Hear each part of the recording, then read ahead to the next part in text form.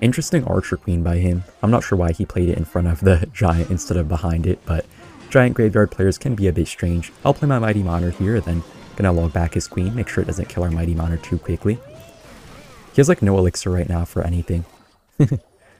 I'll play the Hog Rider, you guys can see how good the archers are. I'll play the Snowball here onto his minions, should be 2 hog hits. Nice. Man, Snowball is the MVP of this match so far. Okay, this will be a bit close though. Gonna be a bit hard to spell cycle him without him punishing us pretty heavily. I'll set up the Mighty Monarch here. I can just pop the ability. Yeah, he's gonna Giant, so I'll just pop this ability. Okay. I'll play the early log. And then my archers. I feel like this guy never has the arrows for the archers, or just never has enough elixir. I'm gonna Hog Rider again. I'll also pre-Snowball. We just need one more hog hit to win this match. I'm gonna Earthquake. Please, 1 hog hit. Let's go.